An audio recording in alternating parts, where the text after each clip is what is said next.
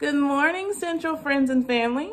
I am Leslie Tyson, and I bring you greetings from Savannah, Georgia. I would like to welcome all of our visitors to this virtual worship experience. We are so thrilled that you have chosen Central as your place of worship this morning. If you could be so kind to like this video and share with your friends and family on Facebook. Please join me in a word of prayer. Dear Father, we thank you for everyone that has come to worship with us today. We trust completely in you. Please send your Holy Spirit to touch and inspire lives today. Fill us with your love. Fill our place with your presence. In Jesus' name, amen. Let's continue with worship.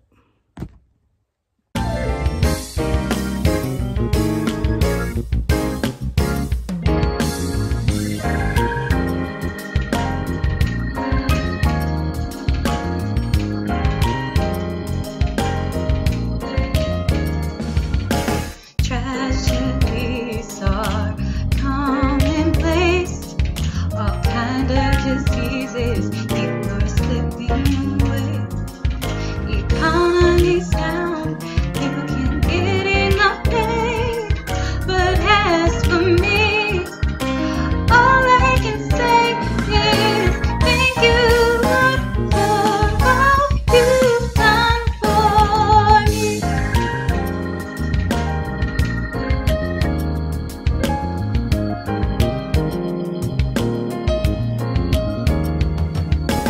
Folks without homes living in the streets, and the drug habits, some say they just can't be.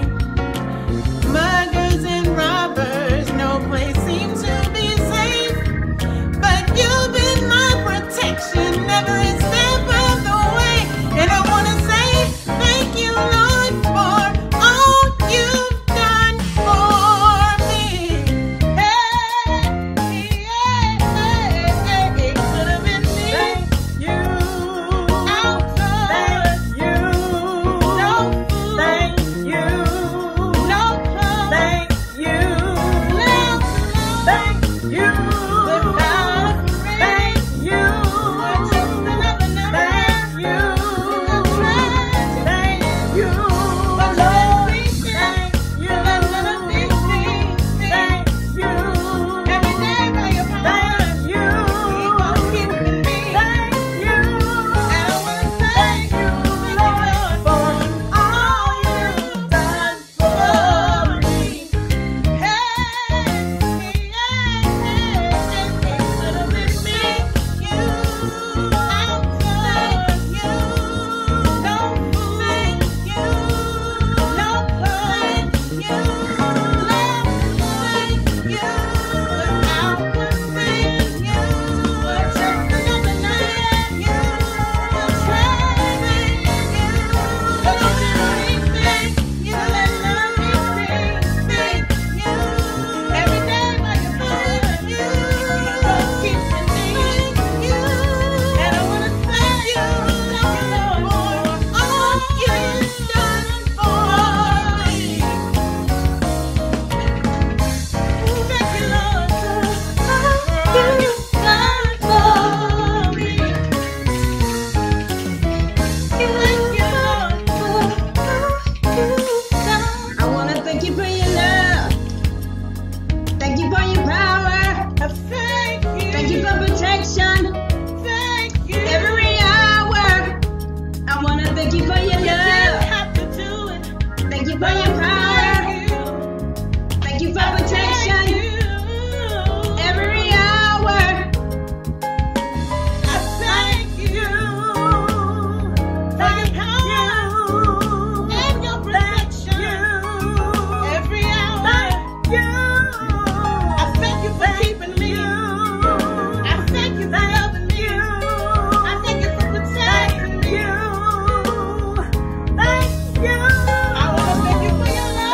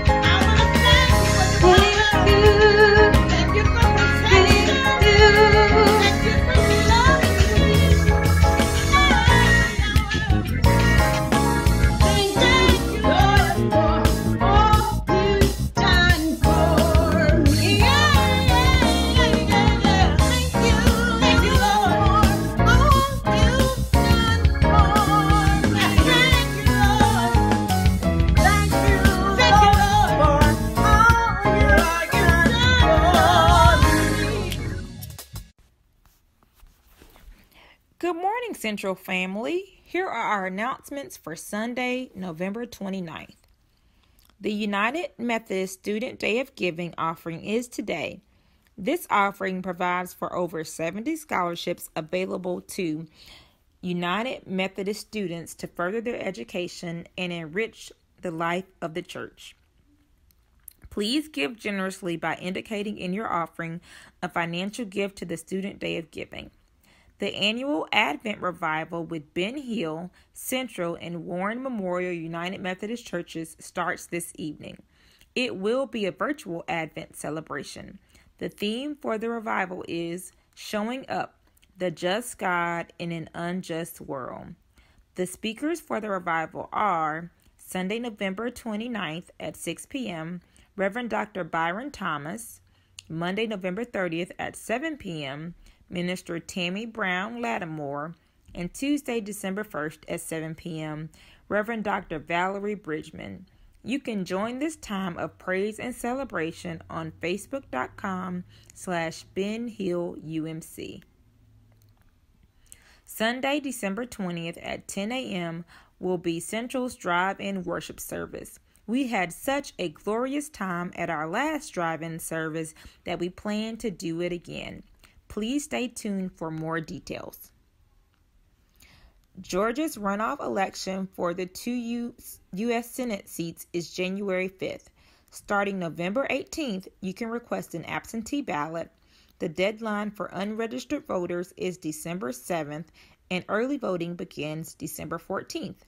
We can't sit this one out. Make sure you, your family, and friends in Georgia vote. Thank you, Central family, for your generous gifts that support our ministries. There are 4 ways you can give. 1. Use our website, centralumcatl.org. 2. Text your giving to 73256. In the message, type Central UMC in all caps. 3. Mail your gift to the church office, 501 Martin Luther King Jr. Drive, Southwest, or you can also use Cash App, $CUMCATL. Please go to our website or our email newsletter, The Source Blast, for additional information on events happening at Central.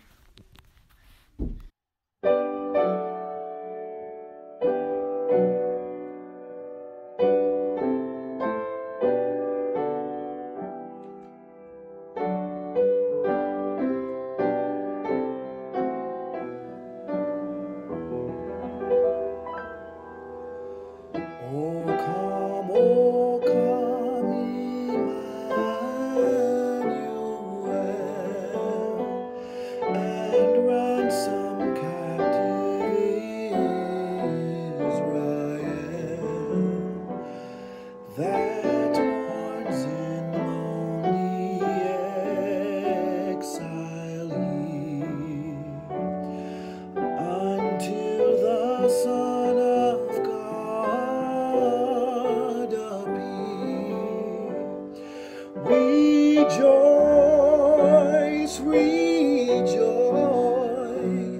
Emmanuel shall come to thee, O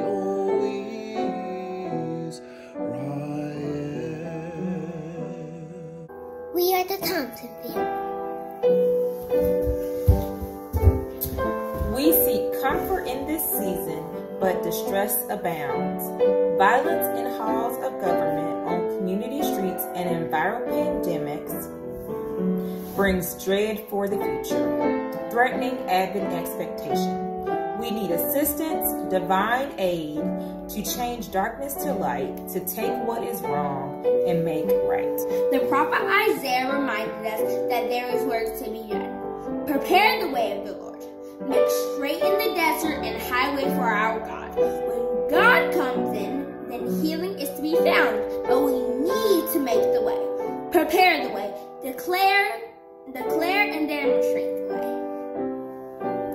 So, we light these candles as a sign of our faith that beyond COVID and racism, past greed and sexism, despite exclusion and gossip, the God we worship is not far from us, and that we can clear the way for that God to come and dwell with us. We light these candles in faith that divine help is coming. In expectation out of a faith that we still dare, we say, oh come, Emmanuel. Thank you.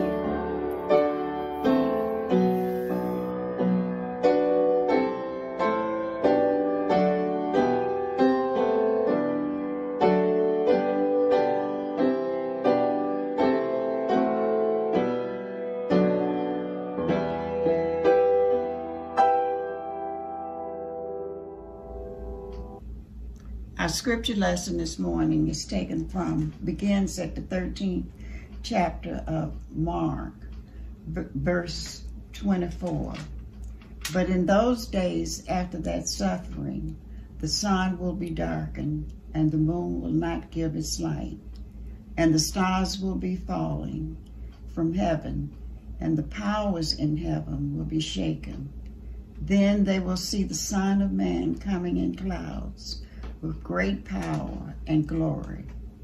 Then he will send out the angels and gather his elect from the four winds, from the ends of the earth to the ends of heaven. From the fig tree, learn its lesson as soon as its branch becomes tender and puts forth its leaves. You know that summer is near.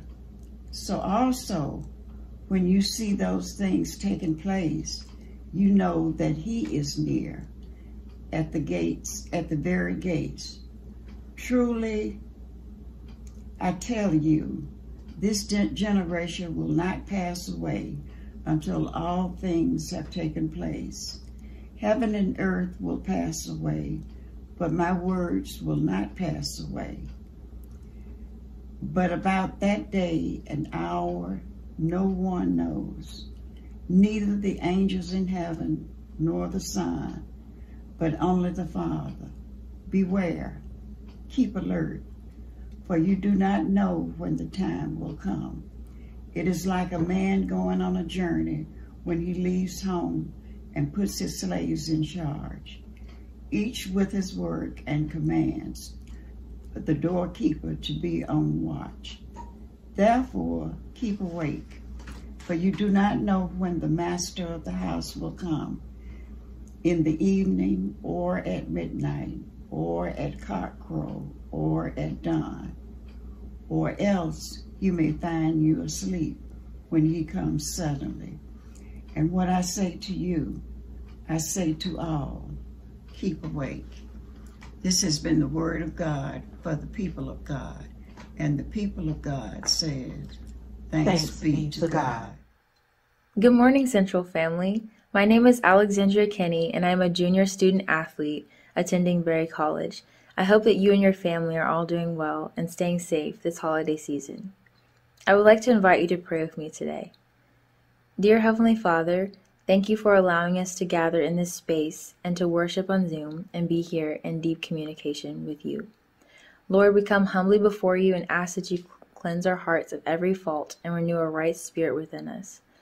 Lord, I ask that you open our hearts and our minds and spirits today that we might receive your word. Examine our souls, God, and expose our motives to reveal what we need to understand. May we learn from your word, God, and internalize it and apply it to our lives. Let us be transformed today. We love you, Lord, with all of our mind, our heart, and our soul. God, we commit to trusting you with our whole being. I declare, Lord, that you be in each and every part of our lives today and every day. Help us to lean more on you, to trust you, and to grow in our purpose, our unique purpose that you design within each and every one of us. In Jesus' name, I ask all of this and more. I pray. Amen.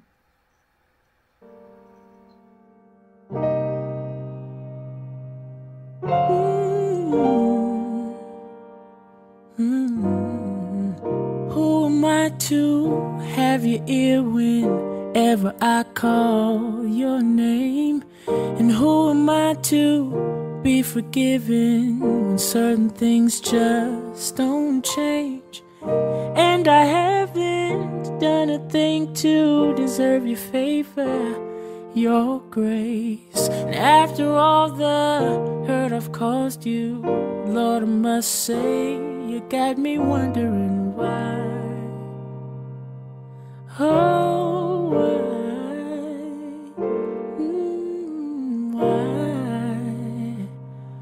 Oh, why?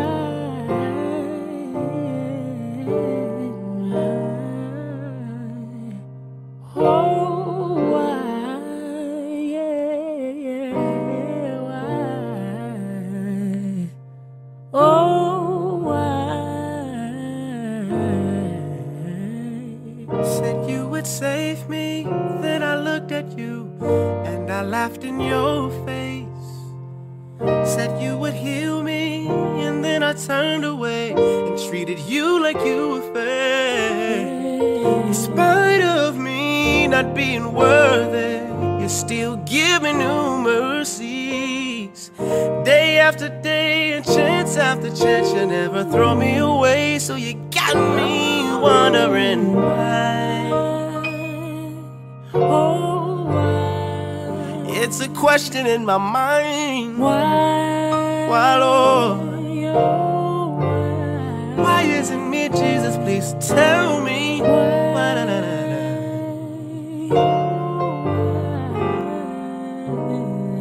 Saying why? Oh, why? I know the what, and the what is love, and it's sent from up above, something I'm not worthy of. I know the who, and the who is you, my Alpha and Omega, your daddy and your savior. I know the when, and it's over and over again. You proved to be my friend from the morning till PM. And I don't have a spectacular bone in my body, but you love me anyway. So for that I just wanna say thank you, thank you, thank you, thank you, thank you. I just wanna say thank you. I'd be remiss if I didn't say thank you. Oh, thank you, keeping me, thank you, loving me, thank you, saving me. Oh, wrapping your arms all the way around me. You keep me so safe, Lord. I gotta say, though I didn't deserve it, no, you saw fit to let me see another day, so I can say thank you, thank you, yeah. Thank you, Lord. Thank you, thank you, thank you, yeah. Thank you, thank you, Lord. I gotta thank you, Jesus. Who am I to have you here whenever I call?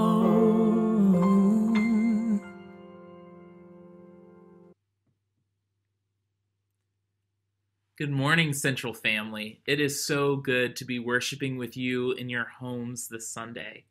My name is Reed, and I'm one of the student interns here at Central UMC. I wanted to start by thanking Pastor Ross and Pastor Angie for their guidance and mentorship over the last year and a half. And I want to thank all of you for opening up the doors of your church, receiving me in, and making me feel so at home here. I am honored that our pastors asked me to share a message with you this Sunday. I want to start with a verse from our scripture reading, Mark 13, that grabbed my attention and made me think about this holiday season in a new way. It reads, "Beware, keep alert, for you do not know when the time will come. Keep awake." With this invitation from Jesus, the Advent season commences. Advent is a time of waiting. It's a time of anticipation. On this first Sunday of Advent, the global church hears a mandate from Jesus to keep awake. Staying awake requires a certain vigilance. and mindfulness. During this season, we are reminded to be attentive to the subtle and beautiful ways God is already at work in our lives. It is tightly and profoundly captured in the name Emmanuel, God with us. But Advent is also a pilgrimage. It is a journey we will take together here at Central United Methodist Church over the course of the next few weeks as we stay awake in anticipation for Christ entering our lives in new and unexpected ways. There is a sense of possibility in this new season, a chance of being awakened or being shaken up to God breaking into our lives with love, compassion, forgiveness, and mercy. This is a time of awakened waiting. You may be saying, but I've been locked in my house for months. All we are doing is waiting. And I know, I've been there too. We are waiting for a cure. We are waiting for an end to this weariness and worrying. We are waiting to get back to our normal lives. We have all taken a master class in patience these past few months. We've been cooped up, following CDC guidelines, listening to experts. We are doing what we need to do to keep our families, neighbors, and communities safe. We are waiting. But what our scripture today helps us realize is that there is a difference between waiting and waiting well. Mark 13:32-37 says, "But what about the day and hour neither the angels in heaven nor the Son, but only the Father knows? Beware, keep alert, for you do not know when the time will come. It is like a man going on a journey, when he leaves his home and puts his servants in charge, each with his work, and commands the doorkeeper to be on the watch. Therefore keep awake, for you do not know when the master of the house will come, in the evening, or at midnight, or at cockcrow, or at dawn, or else he may find you asleep when he comes suddenly. And what I say to you, I say to all, keep awake." Our scripture recalls a parable spoken by Jesus about the necessity for watchfulness. Jesus paints an image of a man leaving his home on a journey. He puts his servants in charge of the house and sets them about their business. It does not serve us well to only be on guard or at work or respectful to others when someone is watching. It's like children who are only on their best behavior during the Christmas season because they know Santa is watching. You have to be good all year round, not just during the time Santa is checking his lists twice. So too, I think adults can be on their best behavior around Thanksgiving or Christmas, or try to get more pious around big moments in the life of the church like Easter. But it's not just us in the year 2020 who has these struggles and temptations. The Bible connects modern Christians to people and worshiping communities from centuries ago. Listen to this reading from Isaiah 64, the Old Testament accompaniment for our gospel reading this Sunday. "Oh, that you would tear open the heavens and come down, so that the mountains would quake at your presence. As when fire kindles brushwood, and the fire causes water to boil, to make your name known to your adversaries, so that the nations might tremble at your presence." This passage speaks of a loud and forceful God who makes his presence known through quaking mountains and fire that causes water to boil, a God whose presence makes nations tremble. Sometimes I think this is what Christians are waiting for when they ask God to enter their lives. When we are in times of trouble, when we're down and out, when we can't seem to hold on much longer, we get on our knees and beg for a sign. "Oh Lord, are you there?" We look for a burning bush. Advent reminds us that in the quiet of this season, in the soft winter of waiting. In careful and subtle ways, God dwells among us too. Yes, God is capable of shaking mountains and boiling waters. But our God is also there with us in the silence. Emmanuel, God with us, has nothing to prove. We have these weeks of Advent to get into the Spirit. What a joyous time of preparation and openness. The mindfulness of the Advent season reminds me of this poem from Elizabeth Barrett Browning. Earth's crammed with heaven, and every common bush afire with God, but only she who sees takes off her shoes. The rest sit round and pluck blackberries.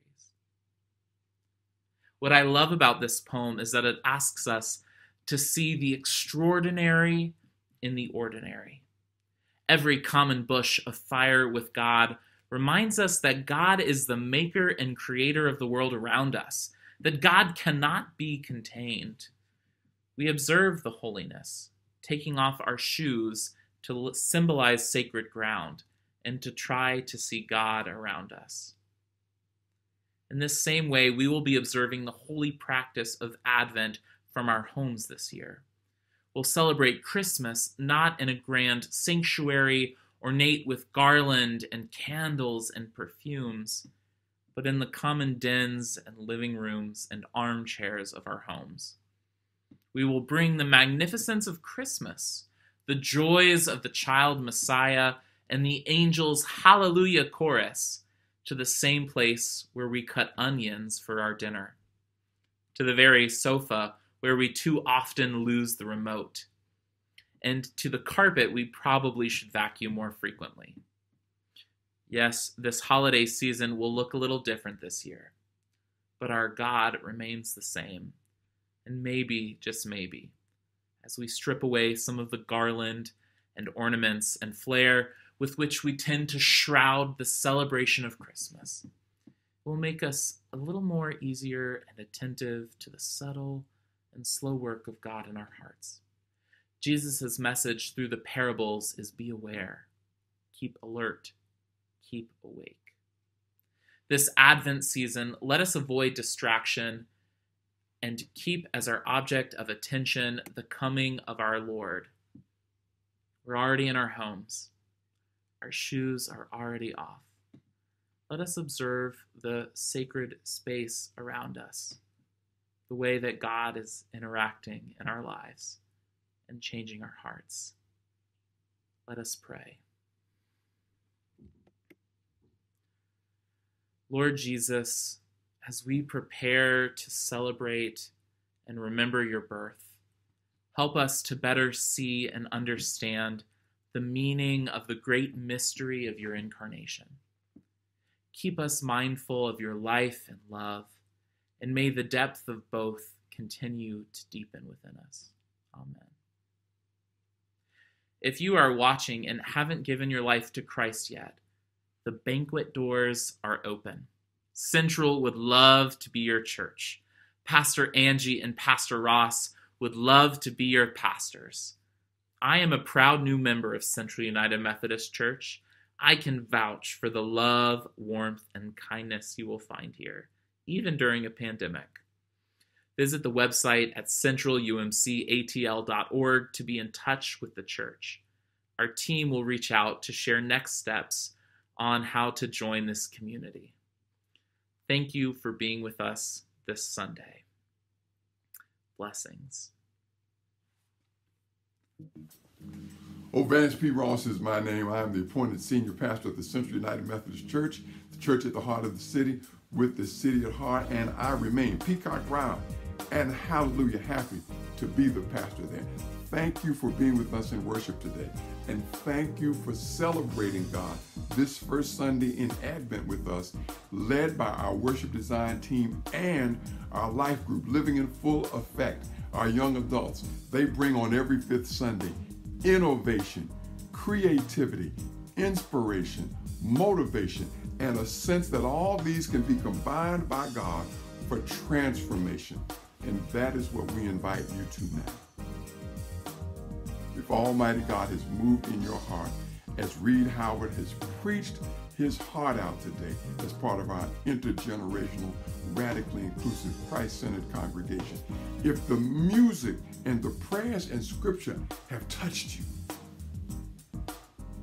we invite you now to a commitment.